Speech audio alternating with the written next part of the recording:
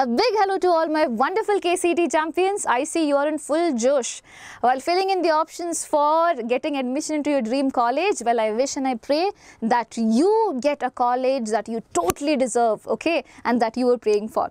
So, my dear children, time to solve a small doubt of yours. Some of you were asking that there are two last dates for option entry. And there is only one round that is happening, one round of counselling that is happening, then how can we have two dates or two slots? Well, the good news is that mock allotment is happening, which is why you get two chances to fill in the option. Okay, so if the first time you did something wrong, do not worry, you will have an option to make certain changes later on. So how does that happen? So first of all, my dear children, you will get a chance to do option entry between this particular period, that is from 8th of July to 15th of July. You will be filling in the options, right? So this will be known as mock allotment. Further, once you have filled in the options for mock allotment, what will happen? You will get the result. When?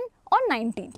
On 19th of July, you will get the result. Then you will get one more chance. So this was the first chance for you, that is option entry slot 1, where you filled in all the things.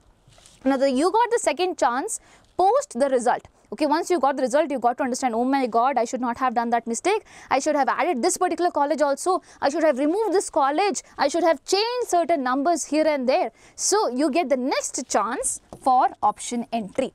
So the last date for this option entry is 15th. Okay, based on that, please utilize this particular time period. Please put in the actual data. You will get to know the chances of you getting one particular college out there. Once you do that, my dear children, you will again get an option to rearrange. You can add, okay, you can add certain college, you can remove certain college, you can modify, okay, you can rearrange as well. Remember, adding of option will be happening only in this particular round. After this, once you are done with that, you would not be allowed to add options.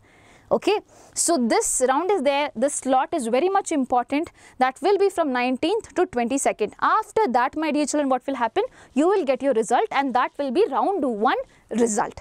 So mock allotment option entry, then the result. Okay, here itself you have round 1 option entry and then the result. So which is why there are 2 dates. I hope now that's sorted.